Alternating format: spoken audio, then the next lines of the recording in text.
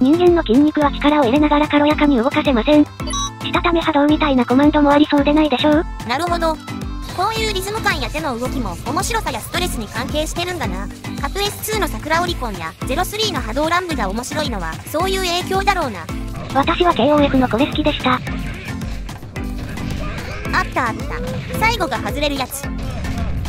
GGST がつまらないのは前からずっとガードして決められたところでファジーを強制されるところだな。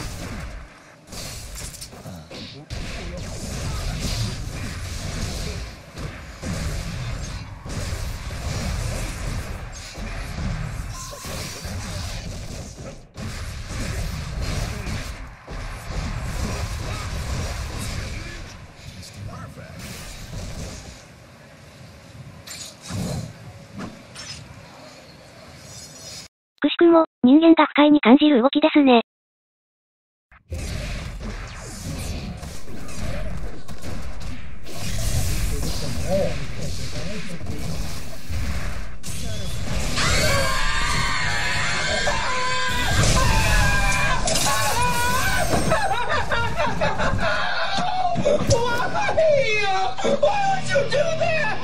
反対に直画が楽しいのはガード中も手を動かしてられるからだ。焦ってうまくいかないの逆に楽しい。人間はアナログでできている。アナログ的な操作感を実現するほど楽しくなる。操作面はデジタルに、デジタル演出面をアナログにしてたらユーザーの不快感は加速する。このキャラ俺操作する意味なくね？もう管理職らしく振る舞ったらどうだ。そうね。だから命令。稽古をつけなさい。所詮はキモータのアバターであろう。つまりこのセリフは貴様が申しているも同義、キモいと断ずるに疑いの余地なし。いや、俺が言ってるわけじゃないんで。では誰が申しておる？さあ。デジタル感とは？例えば、現実では短い動作ほど次に動きやすい。けど P からのガトリンクルートが大幅削除されてる。ジャンプ移行中に攻撃を食らえば踏ん張りが効かないのに地上ぐらいになる。ジャンプ移行中は地上くらいなのに投げだけはジャンプさせられる。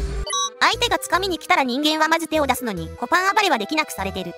ポチョムキンは下半身が小さく上半身が大きいのに吸い込むのではなく掴みに行く。前から攻撃してるのに判定は後ろにされる。まるで電光掲示板のオンオフのように無機質な人間の感覚と違うルール。それがデジタル操作感だ。慣れた者にはそういうものだが、知らない人には理解不能なお約束だ。ネットのない頃の日本ではこういうお約束を定着させた企業が勝ってた。スノーボードの方がスリルがあって人間は面白いと感じるが、あえてつまらないスキーを利益のために流行らせようとしてる感じだ。いわゆる逆張りですね。GGST は令和の格ゲーなどではない。ガラゲーだ。孝太郎とボーボボで解説してる人に言われたくないよ。例えば、ヒノの下からグイーンと来るやつ。下から来るか。これは下系が入る。こういう反撃はスリルもあって、人間は楽しいと思うんだ。でも、下系を狩る S 版というものがあって、実質2択なんだ。これについて、どれもではこう記述されてる。この通りやると、見た目的にほとんど正面衝突まで引きつけなきゃいけない。人間は正面衝突を不快に思い、ストレスを感じるんだ。そうなんですか？拳を拳で砕いたり、頭突きに頭突きで対抗したり、盛り上がるシーンではあるけど、現実に自分でやりたいか？誰もがやりたいのは、相手の攻撃を蝶のようにかわし、蜂のように刺したり、自分の危険は小さく、大きな効果を上げる行動だ。実際の格闘技でもカウンターはぶつかり合いではなく、相手の攻撃を避けて当てるバニッシュだ。こんなに勢いよく突進してきた相手を小さな攻撃でギリギリ止めるなんて見た目に変だし、やる方もやられる方も楽しくないだろ。当たったか思ったわ。楽しいと反対の行動をしないと勝てず、楽しいと感じる行動をすると負けてしまう、と。ストレスの強制ってやつだな。GGST は詰まるところ、すべてがこの、暴れる、暴れないの丸×クイズで構成されているんだ。じゃんけんにすらなっていない、0と1のビットゲート。2択では読みという概念が生まれず、チープ感が増す。2択への対処も面白くなくて、ストレスになるものばかりなんだ。そりゃつまらん。けれど、感性は人によるのではないですか？例えば、魚を生きたままさばく動画があるだろう？白人はよくこれを残酷だと批判する。それは白人が、もし自分がそんなことをされたら、と思っているからだ。どうして思うんですか？白人社会って銃社会だし、戦争も多いだろ？凶悪犯罪が多いから、社会的に人間のグロと接する機会が多いんだ。だから魚と人間を結びつけやすいんですね。一方、日本はどうだ？あ、人によって感性は違わない。経験があるかどうかなんだ。私たちも平和な社会に生きていなければ、裁いてみたを不快に思うんだよ。つまり GGST は、万人にとってつまらないゲームってことだ。何そのパワーワード。でも、あなたはガードポイントが好きですよね。あれも正面衝突ですよ。GP は最高のシステムだ。まず、直画と同じタイミングで出せる。直画の感覚、直画のリズムで出せるんだ。生物はリズムが好きだ。心臓があって歩いたり走ったりするからな。これがビートを刻むってことだ。GP 派リズム感が楽しいと？いや。GP は空手のいなしと同じ原理なんだ。空手って相手の攻撃をさばいて打ち込むのが基本だろ？これは2つの動作じゃなく1つの動作なんだ。自分の危険派小さく大きな効果を上げる行動ですね。だから空手は近代武術なんだ。格ゲーの攻撃方法って打撃か投げだけだろ？いなして当てる。これを実現したゲームシステムは歴史上 GP だけだ。あれ、セービングアタックは？あれはハイパーアーマーだし、リズムがないでしょ。なんでクライベイビー桜なの？そんな素晴らしいシステムが AC でクソになり、以降は消えてしまった。バイケンのガーケンも、そういう楽しみがあるんですか？こっちはなんか、合気道的な面白さがあるんじゃないのか。うわぁ、自キャラ以外は適当だ。そして、さらに大きな問題があって、この直感的でない操作って、見てても何がすごいかわからないんだ。ああ、プレイしてる人にも、プレイしてない人にも、万人につまらない。それをカバーするには演出面を押し出すしかない。演出を優先すれば、ますますゲーム性は損なわれる。このキャラ俺操作する意味なくね？つまらなさの根本にあるのが、この、デジタルな操作仕様というわけだ。なぜデジタルな仕様になってしまうんですか？操作感がデジタル、つまり動作的感覚的デフォルメ力が低いんだ。デフォルメに必要なのはプログラムの知識じゃない。常人以上の現実への理解だ。アークシステムにこれが足りてないのは、モンティオームナキアとのルビーとコラボしてることから明白だ。モンテ、誰です？私の心の10友だ。10友？あいつはすごすぎて、グラビティチルドレンだったんじゃないかって、もっぱらの噂だ。そのモンテオームさんは、現実を理解してるから動きのデフォルメが上手かったと？創作に必要なのって現実より想像力な気がしますが。人間の脳は歪んだ映像を常に補正している。私たちの目が見てる景色は本当の景色じゃない。著名なレーターなんかは脳が補正してない景色を常人より理解しているものだ。だから一見デッサンが崩れたような絵を描き、それが私たちの脳補正を誘発。まるで現実の人物に対するような感情を想起させる。これが感動だ。でも彼らはデッサンを崩してるわけじゃない。そこにあるリアルを平面に落とし込んでるだけだ。自分でも気づいてないけどな。どうして自分で気づかないんですか？おいおい、著名な創作家ほど子供の頃から勉強もせず創作してるんだぞ。まあ、そうでしょうね。バカだから自分でわからないんですよね。著名人に無意味な喧嘩売らないで。失礼したぜ。著名な創作家たちはバカじゃない。そうですよそうですよ。揃いも揃って私より頭が悪いだけなんですよね。あんたが一番失礼なんだよ。そんな才能あふれる絵を見た者は大抵次の2パターンの思考に行き着く。ここのデッサン直せばもっと良くなるんじゃね？そうか、デッサンを崩せば斬新な絵が描けるんだ。どちらも間違いなんだ。ちなみに私は前者だった。では、あなたも頭が悪いということですね。ああ、人間はみんな猿だ。猿がタイプライターを叩いてシェイクスピアを書き上げる確率は 100% である。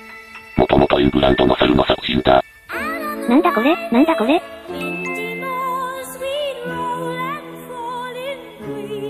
かくいう私も、著名な創作家どもよりはマシってだけなんですよね。なんですぐマウント取りに行っちゃうかな。ピッチャー強襲だったらごめんなさい。マウントじゃねえよ。ポテンヒットに乗じてんじゃねえよ。そして後者は、やたら新しいことをやりたがる。タブーを破りたがる。何でも大げさにやりたがる。それが正解なのだと根拠にならない根拠で、思考停止で推し進める。GGST の仕様を作ったものは、パソコンとにらめっこばかりしてないで、小学校の休み時間からやり直した方がいいぜ。みんな外で遊ぼうってことですね。小学生騎馬のメダリア持ってねえけどな。それにしても、ちょくちょく出てくるこのレーターさんの絵、いいですね。現実の女の声のような感情の想起、というのがよくわかります。イノもまるでサメちゃんみたい。だろ？この女の子が動いて喋ったら、どうなるんだろうみたいに、インスピレーションやクリエイティブ心が湧いてくるよな。でも絵が上手いほどに、動かすの難しいんだ。私なんか何年かけても全然。このレーターさんもバカなんですか？創作家はみんなバカなんですよね。この、まんじゅう、痛いところを突きやがって。著名な創作家たちは罵っておいて、自分の好きなレーターは例外ですか？それ、差別って言われますよ。このレーターも。このレーターもこのレーターもバカだ。誰かを差別するなら、あらゆる物事を差別しなくてはならない。究極の差別主義者こそ、最も公平なものなのだから。そう、それでいいんです。それでいいんだ。このように調子に乗った発言はリスクを伴う。特にみんなが我慢してる公共の場では煽り発言なども控えるべきだ。ほう、貴様はよとリアルスト2がしたいらしい。いや、俺が言ってるわけじゃないんで。では誰が申しておる？新谷真由美、浅野真由美。ではよもそのに真由美をボコってよいのだな。ボコるというものはボコられる覚悟を持っているが筋であろう。いや、真由美も言わされてるだけだと思います。誰が言わせておる？さあ。せっかくお金と時間を使って対戦してるのに、暇つぶしにもなんねえ。とか言われたり、食らってもしょうがない技を食らうたびに壮大な演出を見せられるのも踏んだり蹴ったりだ。そんなに怒ることですか？当然だ。昨今のオンラインゲームのストレスは事件につながるレベルに達してる。この人が異常者だったからで済まさず企業責任として取り組むべきだ。黒人キャラを出してポリコレを気取っても有料企業アピールにはならない。日本で黒人の暴動は起きない。日本で起きるのはこっちの暴動だ。特に最近のゲームって社交心を煽るバネとしてやたらユーザーにストレスを強制してくるからな。この事件、オンラインゲームに負けたことが動機なのに、対戦相手にではなくセガサミーに殺害予告をしていたのが印象的でしたね。何かが起きてからでは遅い。だから何か起きる前に私がアークシステムのリスクとなる。あなた、一体何を？いやいや、私は法を犯すようなことはせず、代わりにこう言うだけさ。アークシステム株主の皆さん、アークシステムのゲームが近いうちに社会問題になります。今すぐ株売っておかないとやばいですよ。それもそれで法に触れそうだからやめて。以前の感じぐらいが良かったのかもですね。こいつ落ちろとか言ってあげてんだけど、わら。設定では科学者。設定では科学者、わら。そんなことより対戦し合うぜ。お前、強いからな。学ぶかそこで探せ。それのくせに調子乗ってんだけど。それでも科学者でもなく自走やん。そんなことよりギルテやろうぜ。あれ？俺らのギルテにソルがしゃしゃり出てくる？ソル強くてつまんねえからやめるわ。格ゲーはただでさえプレイヤー同士が凶暴性をぶつけ合う舞台だ。その他のストレスは可能な限り排除するよう努めることがポリコレなんかよりユーザーのことを考えるということだ。ちなみに私は5年も前から演出面やストレス面に競輪を鳴らし改善を促す旨とそのアイデアを記述した文書まで送っている。何か起きてしまった時予想も対策もできませんでしたとは言わせない。活躍するのはこいつじゃねえ。活躍するのはプレイヤー。この時間暇なり。対戦ゲームに負けるとイラついてしまう。負けてばかりの初心者優遇は必要なんですよ。本当にそうか？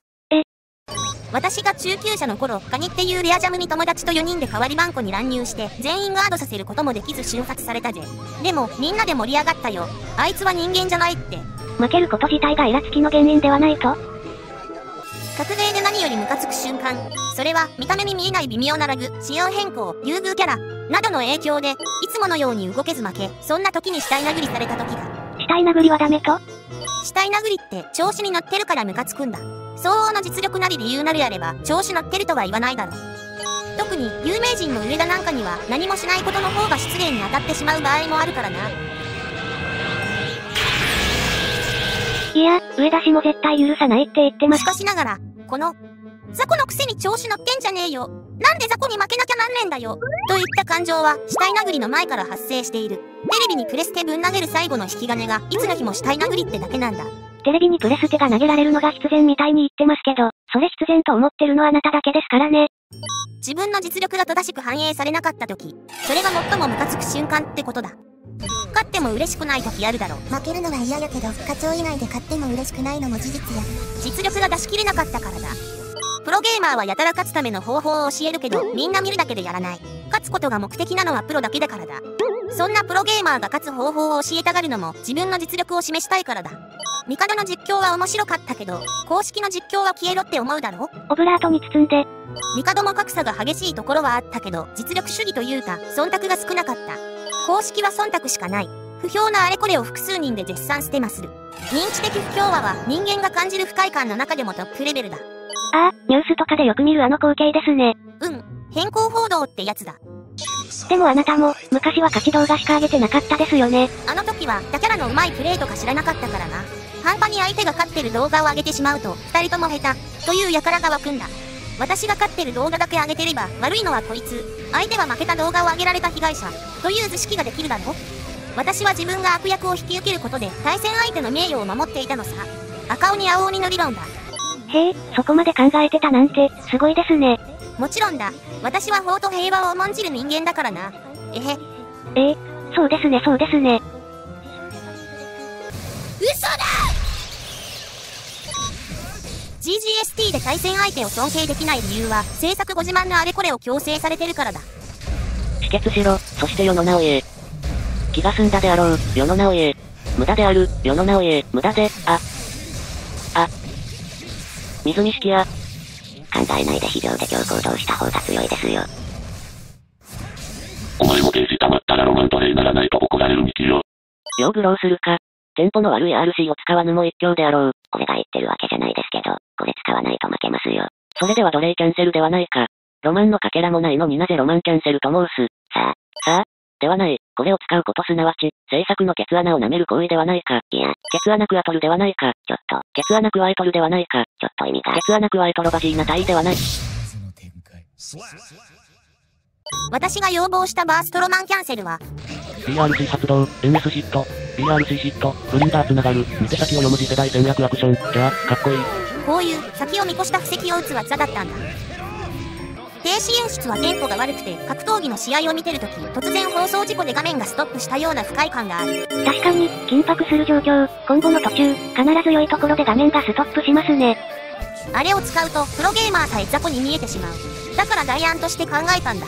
言って、このディッパー RC ゾンビを生み出したのは私じゃないと覚えておいてほしいぜ。あなたのアイデアが採用された証拠はありませんけどね。ああ、こういう提案書も、次からはヤタガラスに送ることにするぜ。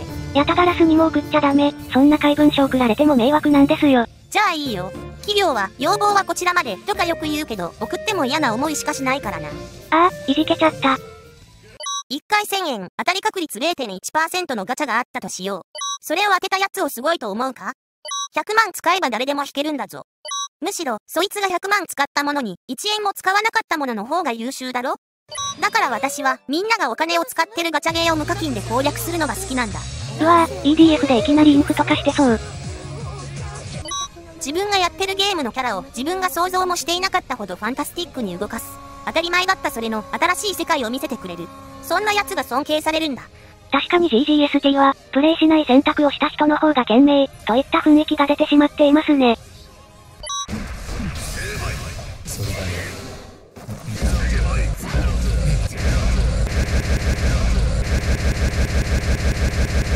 返答を誤ればシスコと覚悟せよ。GGST の先般は肩渡り。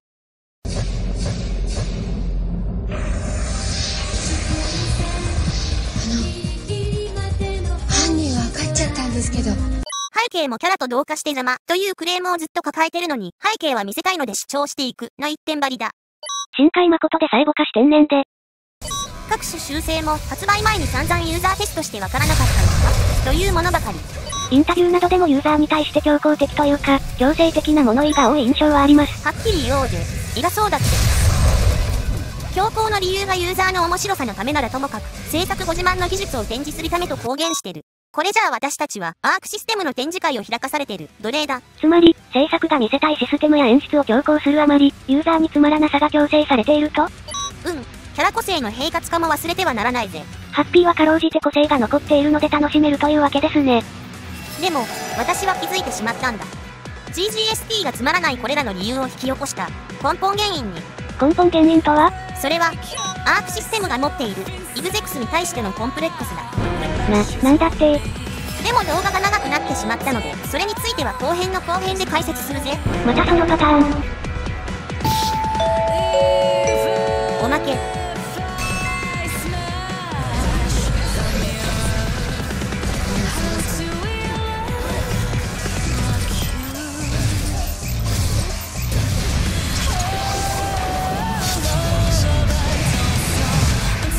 まだだ、お前の知らない本当の闇を見せてやるぜ。